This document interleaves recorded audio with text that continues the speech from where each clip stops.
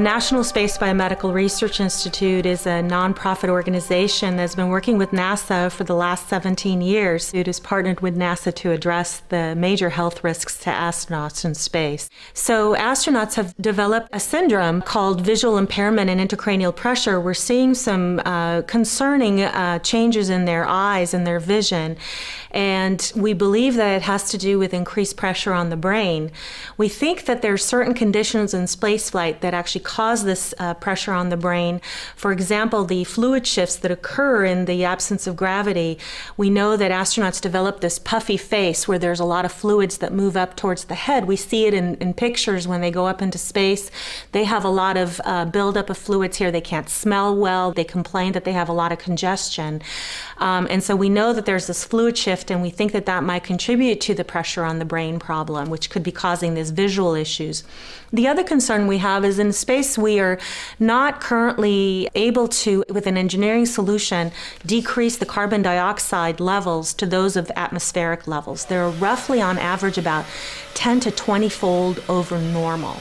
So carbon dioxide elevation over a long period of time, they're spending months in space, and now we have a one-year mission. We know that that could be a toxin. We know that carbon dioxide elevation is not good for you to have over a long period of time, and we also know that that can affect the brain. And so we're wondering whether the combination of the fluid shifts with microgravity and the carbon dioxide together are causing changes in the brain that could be leading to an increase in pressure, that could be causing some of the visual problems that they're seeing because the eye is connected to the brain. So the problem is it's very difficult to test astronauts with all kinds of imaging.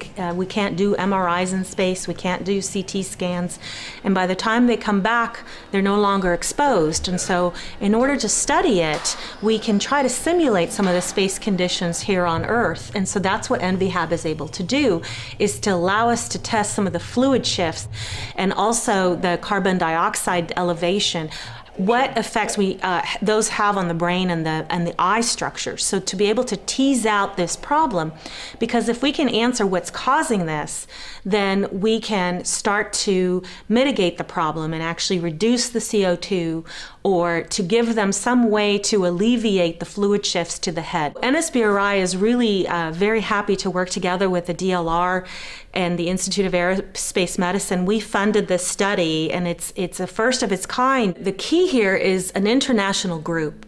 Doing the experiments and answering questions about spaceflight is so challenging and so difficult and so expensive that you really need to use the positive aspects of everybody, the expertise of all the groups, in order to answer these complex questions. Just like the International Space Station requires many partners and many expertise from all over, doctors, engineers, scientists, physicians, physicists. We have all these people coming together. This team is a multinational, multidisciplinary team, and we're bringing some very cutting-edge devices which we believe can really change not only what we're studying in space by taking these very unique devices that can measure brain physiology in a new way, not the traditional way, but we can also impact patients' care on Earth. So some of these devices that we're testing in this study could help some of these physicians that we brought here treat their patients better and understand better what's happening when a patient has a brain injury or when a patient has too much fluid in the head. It can also help them treat those patients. We're all very excited about what we can learn from these experiments to help both manned spaceflight but also patients here on Earth.